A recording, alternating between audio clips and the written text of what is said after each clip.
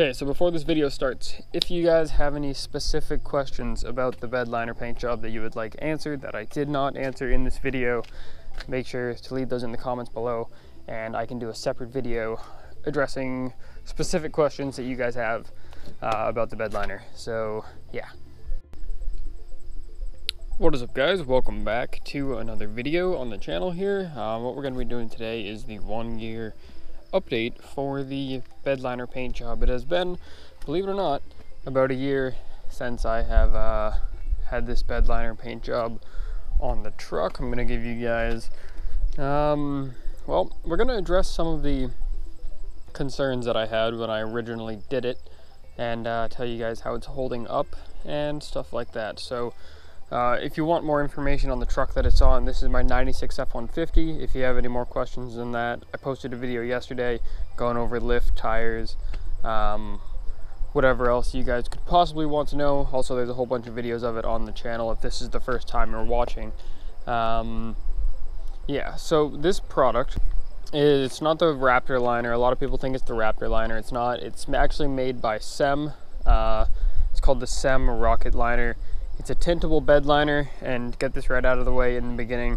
When you buy this specific product to get it in a specific color, see, I bought mine from like a paint shop, right? So they basically they supply paint to like auto body shops and stuff, and they carry this product in stock. So I told them that I wanted it in this specific color, so they tinted it to that color. I did not tint it, they tinted it, so you'd have to find a place that that can tint the bed liner, sells the bed liner, and or you could bring it to a shop and see if they'll tint it for you if you just buy a regular tintable kit online. Some shops might tint it for you, but the place that I bought it from tinted it for me. So I sprayed this on myself. I'll tell you guys a little bit about how you actually do it once we go over a couple other things. So like I said, it's been on here for about a year now, and one of the things that I was kind of concerned about was, number one was fading, so seeing if the color would be changing at all. Number two was if it was going to crack or not. So if you guys originally had watched the video of, you know, when I had first put it on, this stuff is pretty thick. I don't have any kind of sample piece for you right now to show you actually how thick it is, but it's actually a pretty significantly thick material. It's a lot thicker than paint. You might be able to see right there on the edge. It's kind of thick. You can put it on thicker if you want. This had about 4 or so coats put on it, if I remember, 4 really light coats. You want to start light and then build it up, because if you start going heavy on it, you're not going to have this nice kind of even rough texture. You're going to end up with stuff like, see if I can find a mess up in here. This right here is just kind of runny right in this area, but then you can see right here it's that kind of nice bed liner texture. So yeah, you really want to go light coats. This was kind of a screw up right here. It's not even really noticeable, but that's really the only spot on the truck that happened to. So when it comes to cracking, I haven't noticed any cracking other than little bits around the, you know, where the seams, it makes the seams a little bit closer together because of how thick the material is. So I just kind of touched it up with some paint, and really you don't even notice it unless you're really right up on it. I haven't noticed any cracking down the sides or anything. Like, even though these panels do tend to wiggle a lot, it hasn't had any cracking or anything like that in it. So in that department, we are pretty good. In the fading department, so this part right here, between the between the cab and the bed, this was all painted outside. That part was. The rest of this was painted in the paint booth. So it's a little bit different of a consistency, kind of. You can spray it all outside, but this is kind of a little bit different. It's a little bit flatter than what was actually sprayed in the paint booth. Not as many bumps and stuff, but this was actually painted pretty much a little over a year ago now, and this was painted a little bit under a year ago now, so pretty much a year. But when it comes to fading, I haven't noticed absolutely anything. The color is exactly the same as it was when I first put it on. I can't exactly guarantee that with all products, but you can see I have this little light right here on top, and if I lift it up, it's the exact same color underneath the light as it is not underneath the light. So haven't had any fading at all. That light's been on there the entire time. So what would happen is, if it was fading, it'd be a darker color under the light. So that's how I can kind of judge that it hasn't been fading at all. So that is good in the fading department. It has held up very well. Now, around the wheel wells and stuff, right, one of my other concerns was that it was going to start, you know, not really sticking very well around the wheel wells. And I can tell you right now that it looks pretty much exactly right with this, because basically you have a tape line right here, all right, so that you don't get stuff all inside. On this tape line, I was kind of worried that it wouldn't stick that great and it would start peeling up, and I can safely say that I have not experienced any of that. It is very firmly planted on there. You just make sure that you also prep very well, because this has been like this for a while now. You can see some of it has came off right here. We didn't really spray super heavy on the underside of this, so when we took the tape off, it kind of took some of it off because we didn't really go very heavy. It's actually very thin right there, but that's really the only spot that I've noticed that on. It's really, you know, not that bad, and it's also not noticeable because it's on the underside of the truck. So around all of the seams and everything like that is holding up very well. Right where all the tape edges were, it's holding up very well. Some areas are a little bit, you know, kind of messed up, kind of like here's another spot right here where, you know, probably rocks and stuff have been hitting it because it's thin right there. I don't expect that to really spread, and if it does, it's something that you could just tape this and just spray this again by itself. So it's really not a very big deal. That actually, yeah, it's really not a big deal. That's just from rocks hitting it and stuff like that. If I had the chrome trim the chrome trim piece on here still, then it wouldn't be doing that. But it's actually holding up very well. I don't think the other side has any of that issue with it. Let's check and see. There's like a couple little tiny rock chips right there, but nothing really major. So it's holding up very well underneath there. Also, haven't had any rock chips from down the side, which is, some people, they'll just paint like a line like right about here so that to protect against rock chips, and I'm really not a big fan of that look. I decided to do the whole truck, but yeah, I haven't had any rock chips or anything like that, stuff like that. So a couple of categories there. It's holding up very well. It hasn't been fading, hasn't been cracking. Some rock chips really where the rocks are really hitting hard, except for it's only in the fronts though. In the backs it's fine. So it's probably just from inconsistency when spraying it on, to be honest with you. If I had gone thicker up in the front, it probably wouldn't be doing that. So one of the things, if you guys have been watching the channel for a while, you know that I don't recommend doing a bed liner paint job in a light color like this. And the reason for that is because when you just try to go to wash this, all right, everything kind of gets stuck all in all the little bumps, and it's actually very hard to get all the stuff out of the little bumps. I have videos on the channel showing you guys the severity of that. At one point my hood was basically stained black in some areas, and I had to scrub at it for about 2 days to get it all out, and then it did kind of fade in some areas because of the product that I was using to actually try to clean it.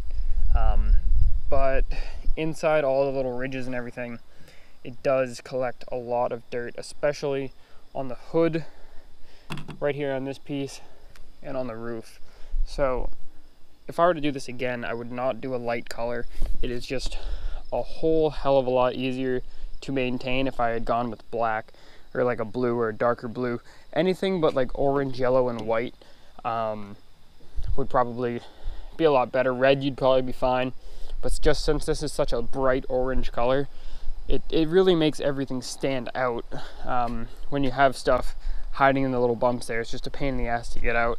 What I've also done, you guys can stay tuned for this video when it comes out, but I have, a little while ago, I used this hydrocellic stuff about a week ago, and I ceramic coated the truck, hopefully to minimize that from happening, because basically what the ceramic coating does is it makes stuff harder for it to stick to the truck. I'll give you guys a long-term update on that when it comes around, you know, once we have more time with it on there, and I can give you guys my official what I think about the ceramic coating. But I would recommend that if you're going to do a light color like this, you have to put a ceramic coating on it. You have to do something like that. This doesn't have a clear coat over it. I really don't recommend putting a clear coat over it, just because it's not going to want to stick to the bed liner as it would with normal paint. If you can, you know, like wet sand the paint, clear coat it, stuff like that. This isn't, you don't want to sand this at all once it's on there, because it's going to end up, it's just going to completely ruin the texture, and it's gonna not look good. So don't sand this. No matter what you do, just spray it on, leave it, and find something like that ceramic coating to help protect it. Don't clear coat it, and don't do stuff like that. Just find something you can spray it on and to protect it. You also really can't wax this kind of a finish because of all the little bumps. Wax gets trapped in all the little bumps, and normally on normal paint, you'd put the wax on, wait for it to haze up, you take the wax off, and it all comes off. But with this, when it hazes up, you can't get it all out of all the little bumps, and it basically turns your bed liner white in between all the little bumps, and then you have to really wash it with a freaking toothbrush and get all that wax out of there. And then you're just wishing that you didn't do that in the first place. So you got to find something that dries clear, like that ceramic coating stuff that I used.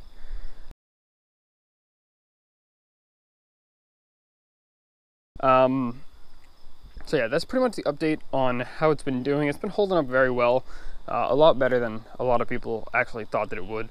Other than the whole cleaning it thing, where I wouldn't do a light color again if I was going to do it again, or I would have put the ceramic coating on it sooner. Again, like I said, I'll let you guys know how that how it holds up over time, the ceramic coating on this, and if the black shit comes back. Basically what it is, I'm guessing that it's just road grime and stuff that's sitting on these surfaces for an extended period of time, because both times that happened to me, the truck had been sitting for a while. So it'd been sitting for multiple months or many weeks on end without being driven and without being washed. So just keep that in mind. It's something that you really don't want to let stuff sit on it. I haven't had any real staining issues from anything else. From gas that would pour out of my gas doors before, you'd get stains in your paint, in your clear coat, like your normal paint. It still does do that a little bit, so just make sure that you are not spilling any gas down the side of your truck, and if you do, you wipe it off immediately, because it really makes it difficult, because it gets in all the little bumps and everything, and it's a pain in the ass. So when it comes to maintenance, it's kind of easier than paint and kind of not easier than paint. You end up cleaning it more often to keep it looking good, but it's also a lot more durable than paint, so you don't have to deal with scratches or fixing stuff like that. So it has its ups and it has its downs, but yeah. So how you actually want to go about putting this on, there's videos on my channel if you would like to go back and watch those of us actually spraying it. But you sand the entire truck, the entire Jeep, whatever you're doing, in 80 grit sandpaper. All right, you got to sand it real good, and then you're just basically going to spray it on with the gun that it provides you. Though this kit, the SEM rocket liner kit, it came with a application nozzle in the kit. So you just use that, and depending on what air pressure you spray it at is going to depend on how rough the texture is. So I believe we sprayed this somewhere between 40 and 60 psi to get this texture out of it. This was probably sprayed, I don't know, not quite as high, because it's not as not as bumpy, and this part was actually sprayed outside. It's more of a smooth texture. Really, you wouldn't even notice that if I didn't point it out, but it's just worth pointing it out that if you want to get a real rough texture, and this isn't even as rough as you can go, you can bump it up to like even higher PSIs and get an even rougher texture. But if you go with a lower PSI, you're going to get a much smoother texture than if you went with a higher PSI. That's basically how you put it on. There's plenty of other videos on YouTube if you want to watch somebody actually do it, on my channel and on other people's channels.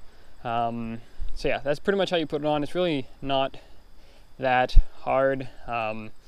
It's basically the same process as if you were to go to paint your truck or bedline your truck. You don't need to spend quite as much time sanding as if you were to put paint on. You don't, all the little imperfections, like if you have little scratches in your paint and you just kind of sand them down, rough them up, you don't see them when you spray this on, because obviously it's a pretty thick material that you're spraying on instead of just paint, which if you have scratches in the paint, sand it down, spray it, you're still going to see those scratches. So with this, it's kind of a plus for that when it comes to prepping your surface. So the other thing people ask me about a lot in the comment sections when it comes to the bedliner paint job is that I put these stickers on here, all right, 4x4 stickers.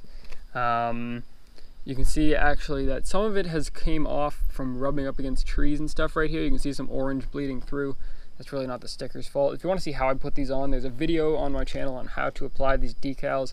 Basically, you just use a heat gun, but these were put on about a year ago also, and they're still holding up pretty strong.